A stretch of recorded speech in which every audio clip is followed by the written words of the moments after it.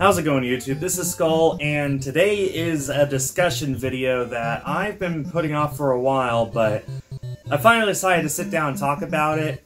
Not really expecting that many people to watch this, but I figure for the people who do, hopefully you can hear my opinion, let me throw my hat in the ring in terms of the discussion that is going on about this right now, and please excuse me while I have my little iPad here with my notes. I would have them on my phone, but obviously I use my phone to record this, so, also I'm not wearing my glasses because they glare in the light so much, so I'm going to have to squint at my screen here, but this is, so essentially this is going to be a very casual video, but, I felt like I had a little bit to contribute to this discussion, so I figured, may as well. Hopefully some people would give it a watch, and, feel free to agree or disagree. Please don't throw any bashing in the comments, or even worse, don't take my views here as a invitation for you guys to go and bash limited run games.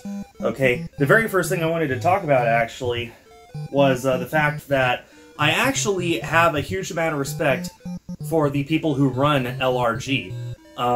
That being Doug and Josh and everyone else who's a part of that company. They are good people. I have been in private one-on-one conversations with both of them and more at that company.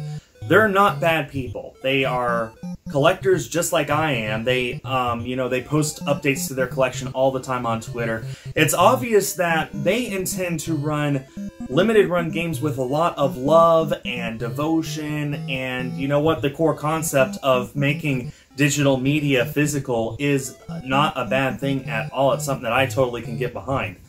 It's just that there's some things that have come up that make me feel like I need to make this video. So, also another big thing, there are a lot of LRG copycats. There's plenty of companies now that make limited print physical copies of video games for PS4, Nintendo Switch, even, you know, stuff like PS Vita. There's even companies now that are making limited print copies of games for old, extinct consoles like Game Boy and stuff like that, and that's not Limited Run Games' fault. They were I don't even think they were the first ones to make limited print games. It's just they're the most well-known. So whenever there's a scarcity thing, people are quick to jump on them. I'm not going to be one of those people. The copycats are not their fault. The prices going up on eBay are not their fault. They have a set business model, and it's scalpers who take it and exploit it. So, you know, for those kinds of negative things, I'm not going to be critical of limited run games. So just to start out this video, I need to say I have a huge respect to the people who run limited run games. I even respect the core concept of limited run games, which is to take video games that would otherwise have no physical release and give them a physical release. Okay, I have bought over 100 games from the company by now, and I guess that's just to lead into the rest of the video, so please just keep that in mind as I continue. So the problem with limited run games is this. See these games here? These are all Nintendo Switch video games from LRG. And I'll be referring to them as LRG for the rest of the video, so just bear that in mind. Now, they had been printing PS4 games and Vita games since, I think, 2017, but don't quote me on that. My point is, by the time, actually, I think it's 2016. My point is, by the time they started making Switch games, they had already been in the business for a while. They were already an established company. I first learned about them from a documentary on YouTube by My Life in Gaming, and I had been buying PS4 games from them for quite some time. To give you an idea, for any of you who have been keeping up with LRG for a while, I got in on it about maybe 2 or 3 months before they put up Night Trap, which was one of their biggest profile releases on PS4, so that should give you an idea of how long I've been in this. When they announced their intentions to start making Switch games, there weren't many people who were against the idea. I seem to recall that the very first game they ever announced was Saturday Morning RPG, which they actually had a hand in creating in the first place, that video game, so it made a lot of sense that they would want to release that on the Switch. Their very first release was Thimbleweed Park, which is a very well-known, high-profile indie game. And anyway, so I'm going to have some things up here on screen from their Ask Me Anything on Reddit and several tweets that were screenshotted by me. I'm doing my best to provide as much context as possible for these so they can't be taken out of context. And I welcome you to, you know, find these for yourself so you can read up on them if you feel like I'm being unfair in any way here. So, during their Ask Me Anything before they started making Switch games, they said, whoever it was that was responding to that, said something along the lines of they were planning on only releasing 1 or 2 Switch games a month. What a lot of us in the Switch collecting community at the time thought that meant was that they were going to be releasing 2 a month tops. Which is, that's a lot, for, you know, most people. But for collectors, that seemed like just about the sweet point. Where 2 games a month, you know, if you just plan ahead and set aside $50, $60, then you're set. Or, you know, maybe 80 tops if they have to print games that are $40. We just didn't expect for there to be $60 games on the eShop that didn't get a physical release. So, you know, two games a month is what they said that they were going to aim for. The second time they ever opened pre-orders was for 2 games at once. Mercenary Kings and Flint Hook, if I remember correctly, that's what that was called. But they published, they sold both of them at the exact same time. So it wasn't 2 in 1 month, it was 2 in 1 day, almost instantly. And they promised it was a one-time thing, and it took a while for them to be sent out anyway, because I think they're waiting for DLC, which is another good thing I love about the company. They try and get as much of the DLC on the cartridges or on the discs, in PS4 case, as possible, so that when you get the game, it's as complete as possible. So, like, when they sold Celeste, I think we waited close to a year, maybe more than a year, before the game was finally released physically, but when it was, all the DLC was on the cartridge, so not a big deal. I'm not gonna complain about their release date, mind you. I'm just trying to give you an idea of what their business practice was at that time. So they were releasing games already a little faster than they promised. In fact, within 3 months, they had released at 1.3 games in a month instead of 2 in a month. And their logic with that was, we're releasing one every other week, every other Friday, and that one particular month, there were 3 Fridays in the month. Fair enough. But then, things started getting a little weird. They released Ukulele, which at the time I didn't think about, but in hindsight, I can't help but think, that's a little weird. Why is it weird? Well, when the game launched on the PS4 and the Xbox One, it got a retail release. I went to Best Buy and picked up the Xbox One version the day it came out. So why is it that it could get a retail release on those systems, but not on the Switch? The Switch is, I mean, the system is sold better than the Xbox One. Ukulele on the Switch was something that a lot of people were happy to get, even if they already owned another version, because Ukulele was originally supposed to be a Nintendo Wii U game, and getting it on the Switch was as close as we could get. And for a lot of people, getting this game on the Switch was something of a dream come true. So why did it need a limited print release on the Switch? Well, I don't remember if they made this excuse, but I think at the time I just realized, you know what? Switch cartridges cost way more than Blu-rays, and that's what PS4 and Xbox One use, are Blu-rays. Those cost pennies to make, whereas the Switch cartridge, it costs $20, $30 depending. So maybe LRG just needed to step in to help handle some of the Switch cartridge costs, and in exchange sell it exclusively on their website so they wouldn't have to worry about retailers taking their cut. You know, maybe it makes sense just to make sure that this game, which otherwise couldn't have been released in any way, did get released. Again, fair enough. And it did get a retail release at Best Buy stores later. They do release a lot of their games at Best Buy, but we'll get to that in a second. A while passes, and then they announce their highest profile release yet. Giga Wrecker Alt. Why is this so high profile? It's a Game Freak game. Game Freak is the company that makes Pokemon. You might know, Nintendo is the one that publishes the game. It's always on Nintendo system, but Game Freak are the actual creators and producers of Pokemon games. That is the company that codes and programs and tests and all that stuff for Pokemon. So why did Game Freak need a limited print release of their game? And well, LRG's excuse is it's not limited print, it's an open pre-order. In fact, they opened up this pre-order for a full month instead of just 2 weeks. So if it takes you a while to get the money necessary to get this game, then you got more time now to do it. Okay. So then at some point we start getting these kinds of games from them. This is called Oceanhorn, and this isn't a numbered release. There's nowhere on the box that even says that it is published by Limited Run Games. The only way you'd know is by looking at the cartridge on the inside, I think. No, not even there. You'd never know this is from... Okay, there it is on the back. Limited Run Games.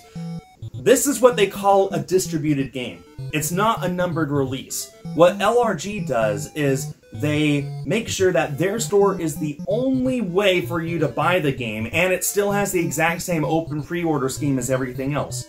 What's the difference? If the rest of these games are all numbered, then why shouldn't this be?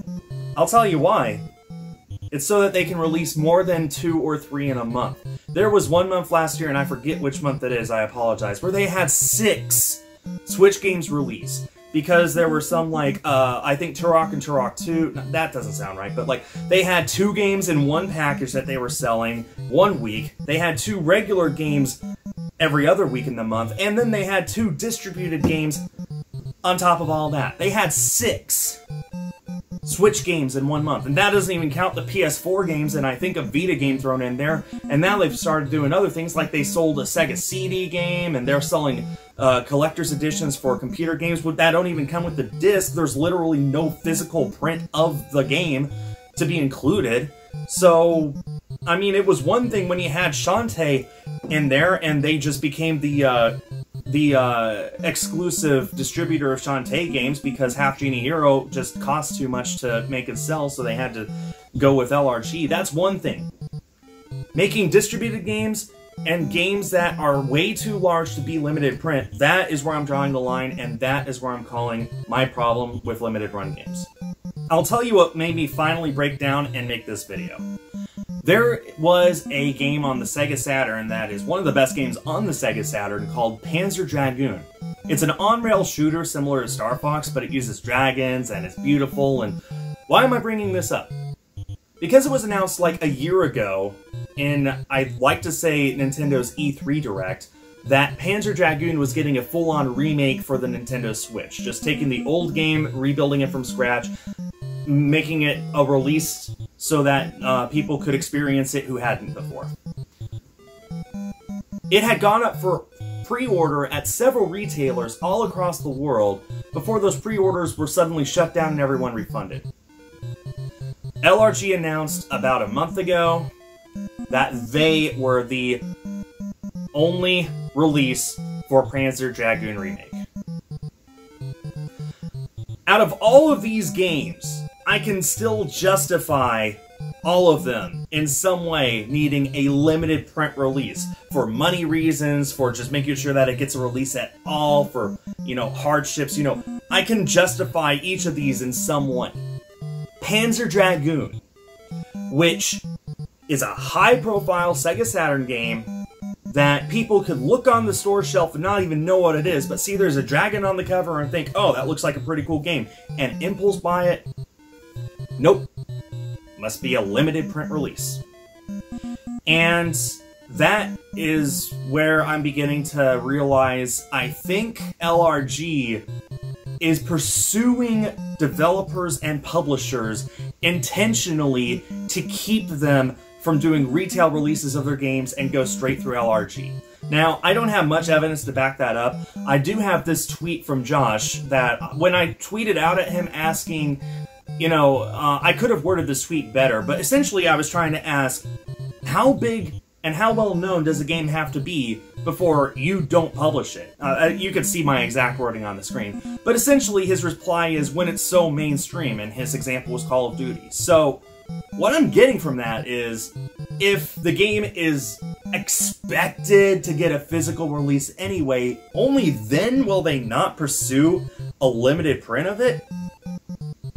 Not to mention, when E3 was canceled this year, he was one of the only people that I saw, and again, nothing against Josh here, or you know, what he does for a living, but he was saying on Twitter how E3 is an opportunity for him to get the one-on-one contact with developers, which essentially tells me that he was planning on going to E3 this year to try and get more of these deals made.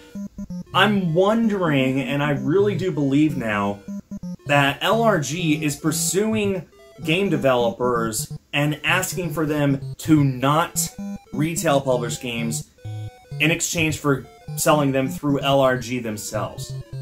Literally taking the retail release and throwing it out the window so that they can get a higher profile release for their own name brand. I think that's what's going on. And that is the problem with LRG now. They, Josh has pretty much said that they have to rely on high-profile releases now because no one's trying to collect all of their games. Well, maybe if they stopped frequently putting out, you know, too many games in a month for us to keep up with, then wouldn't be an issue. Just saying. Oh, but we can't do that. You can see here on screen this whole thread that he posted due to the coronavirus, and this is such a touchy subject for me. I'm not against him having to fire employees because of this. I really do respect him for keeping them here and you know, keeping their job secure during this tough time.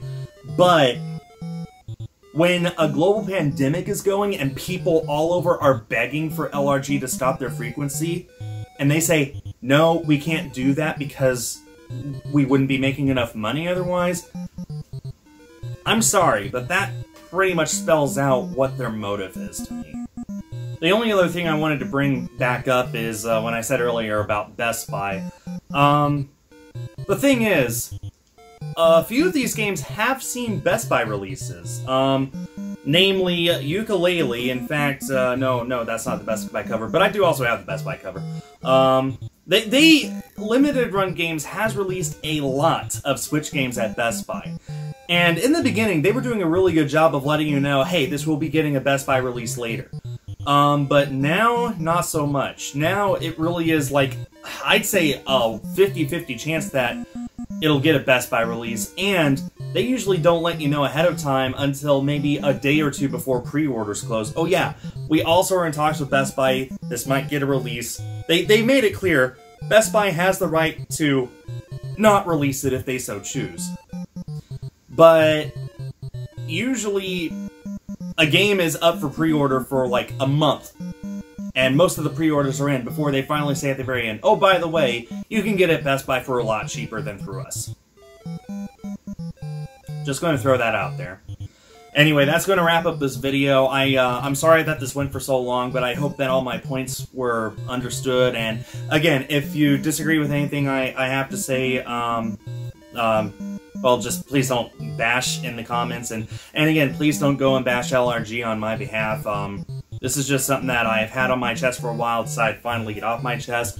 Hope you all enjoyed the video, and yeah, the future of game collecting is not looking very fun, but oh well, what can you do, right? Thanks everyone for watching.